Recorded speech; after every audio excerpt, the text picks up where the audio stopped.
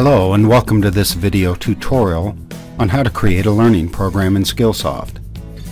In part 1 of the program we'll cover setting up a new learning program, and in part 2, which will be a separate video, I'll show you how to enroll employees into the learning program and schedule their courses.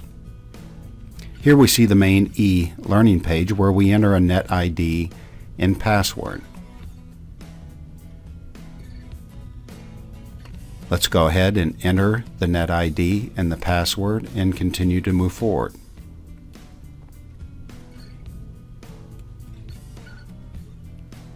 Click Login, and my net ID and password have been accepted, and we can click Enter here to move to the next page. Okay, now we're at the main UT Learning page. This page should look familiar to you if you're a regular Skillsoft user. To begin the process of creating the learning program, we have to enter as an administrator, click on Admin, and now we're getting down to business. This screen asks us, what do you want to do? We want to create a learning program, so we'll click here. And now we have a box opened up that asks us to type in a name. For this example, let's use Facilities Group 7.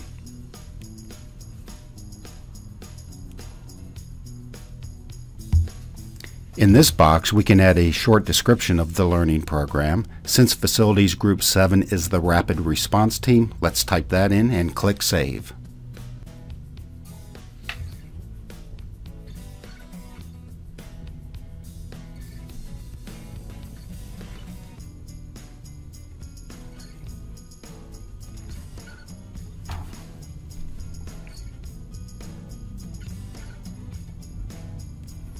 Okay, at this point we have the learning program created sitting here on the right side of the screen, and the course catalog is here on the left. The next step is to add courses to the Facilities Group 7 learning plan. So let's start by clicking Course Curricula.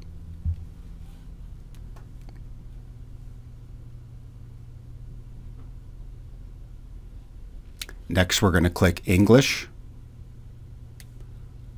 Scroll down to Environmental Safety and Health and Transportation Curricula, click it. Click EH&S again, click Safety and Health.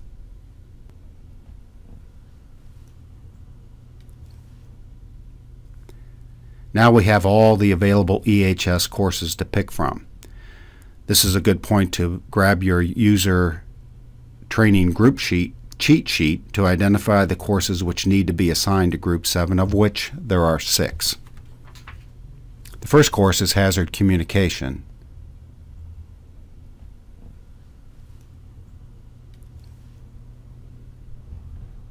So let's scroll down until we find Hazard Communication. There it is. Click on that. It will highlight the course, enabling us to then click the green arrow button to add it to the learning program. So now Hazard Communication has been entered under the learning program called Facilities Group 7. Let's go ahead and add the other 6 courses.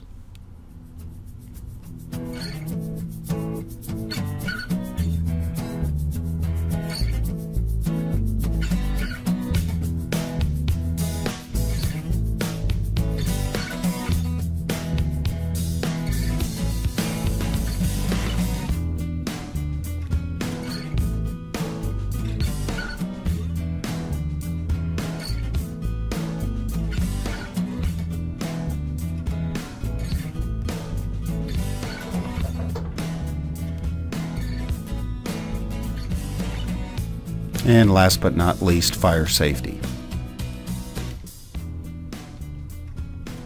Now we've added all 6. If we're good to go, we can go down and click Save. And we'll get a message saying that we've successfully saved the learning program called Facilities Group 7. That does it for this tutorial. In part 2 of the series, we'll review how to add individuals to a learning program and how to use Skillsoft features to schedule and remind students to complete their assigned training program. Thank you for taking the time to watch this video, and we'll see you the next time.